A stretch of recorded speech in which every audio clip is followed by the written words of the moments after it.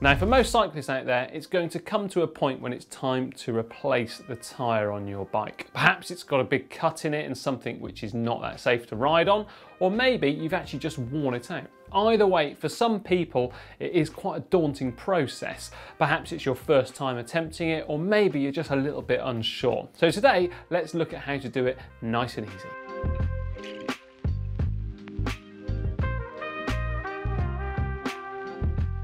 Now you are going to need a couple of tools for the job. So firstly, you are going to need some tyre levers, so that's to be able to remove the tyre from the wheel, and also a pump to be able to get it inflated back up to a decent pressure. And maybe, just maybe, a spanner depending on what type of wheels you have. So first off, you're actually going to need to remove the wheel in which the tyre you're replacing from the bicycle. Now if you've got a quick release skewer, it's nice and simple. Just undo that lever and remove the wheel from the bike.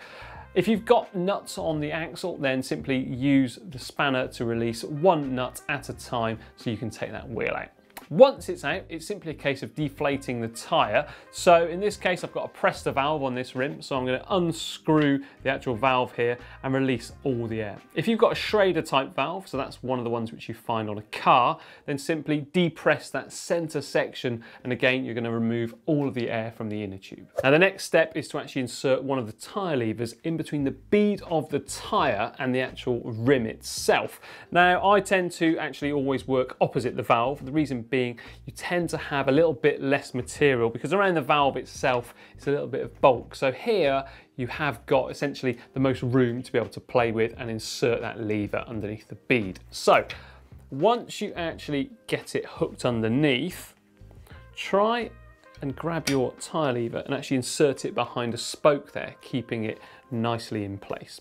Then with your second tyre lever, try and put it underneath the bead of the tyre, again as close as possible to the existing one. Sometimes, depending on how tight your rim and tyre combination is, it's not possible. In this case, I've managed to do it about 5 centimetres away, and then simply release that bead over the side of the rim and work around until you've got enough over that it's nice and comfortable for you to simply use the tyre lever to push the remainder of the tyre away from the rim. Now do take care whilst doing this that the inner tube itself doesn't actually get pinched in between the tyre and the rim, and using the obviously the tyre lever there. So just pay close attention to it.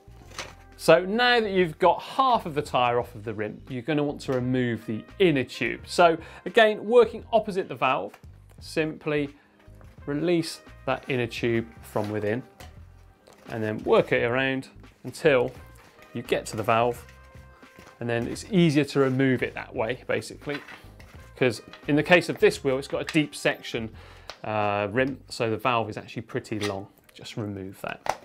Then the rest of the tyre should easily just pop off, slide off like so. So now that you've removed your inner tube and tyre, it's worth just having a look on the actual surface of the rim bed here. So if you've got yourself a rim tape, whether it's plastic or cotton in this case, just make sure that all of those spoke holes are being covered nicely. And again, there's no actual material defect inside, which could give you a puncture going forward. Once it's all good, you are ready to fit that new tyre. Next thing is to grab your new tyre and have a look on the sidewall of the actual tyre itself and see if there's any directional arrows. In the case of this one, there is one here which is indicated with rotation. The reason being that is likely to help with both rolling resistance and also displacing any surface water on the road that you may encounter. If there is one of these arrows, make sure it is facing in the direction of travel once it's fitted onto the rim. And then I like to always find the manufacturer's logo and then line it up with the valve hole. Just a nice little finishing touch. So now that you've got yourself your manufacturer's logo and you've found the valve hole, you want to insert half of the bead of the tyre inside of the bed of the rim and slowly work that around so it's going like so. So now that you've got half of the tyre fitted, it's worth grabbing the inner tube and simply inflating it very gently, so only a small amount, just to get the inner tube to actually have a shape. And then lock down that valve. So now the inner tube has a bit of shape to it, actually insert it into the valve hole, which is nice and easy to find because you've had that manufacturer's logo, and then simply tuck it inside of the tyre like so. Now, if you put too much air in, it won't go in there that easily, so just be aware of that. And then at the valve, start tucking that remaining bead of the tyre over the sidewall of the rim and in towards the centre. So if it is a little bit tight towards the end, just go around the actual rim and the tyre and essentially squeeze the beads inwards so they go into, there's a deeper groove in the centre of the rim in most cases, and that's going to give you a little bit of slack for you to be able to play with when it comes to trying to get this final bit over the sidewall of the rim. So just make sure, like I say, that it is in the centre of the rim.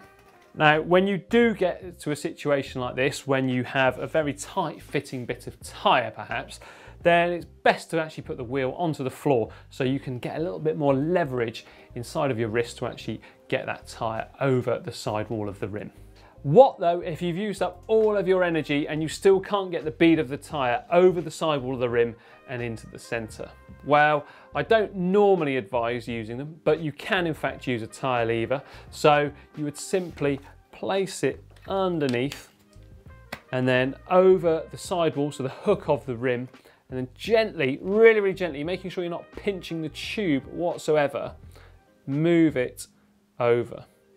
So just levering it into place. Now the next stage, what I like to do is just to make sure that the tube has not become pinched in between the bead of the tyre and the bed of the rim. So I just go around and work the bead away from the sidewall and just check to make sure that basically there's no sign of any rubber poking out underneath. If there is, then you can kind of wiggle around the tyre and hopefully that inner tube will just pop back into place.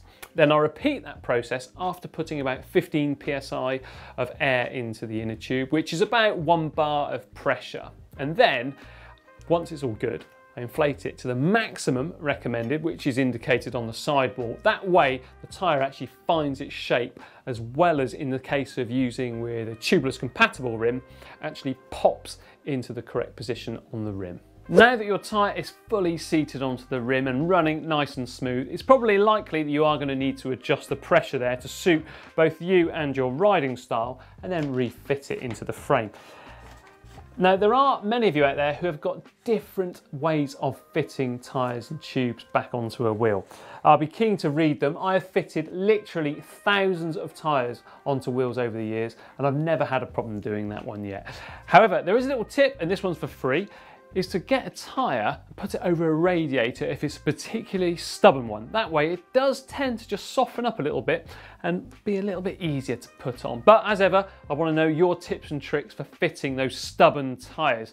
Now, do remember as well to like and share this video with a friend. I believe that actually fitting a tyre is one of those real essentials, because you never know when it's you or someone else stranded at the roadside and you're going to need that skill. Now also remember to check out the GCN shop at shop.globalcyclingnetwork.com, where we've got a whole array of goodies for you. And now for another great video, this one on how to calculate the right tyre pressure for yourself, click just down here.